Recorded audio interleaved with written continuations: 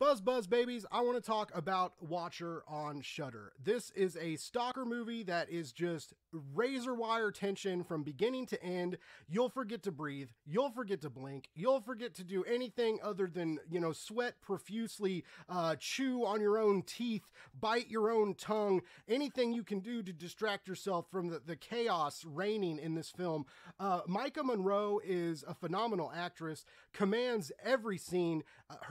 Her fear like comes through the screen and invades your pores. It seeps into your soul. You will be just as scared as she is. That's how convincing she is as an actress. It's about a stalker. It's about victim shaming. It's about all these things, and the last act is just wildly phenomenal. All the actors, the supporting cast, it's great. It really is great, but it really will grind your gears for an hour and a half. But it's a great, I say, spooky season watch that I hope you all check out. And I am excited to watch her career blossom because she's a powerhouse talent, and I'm excited to see what she does next.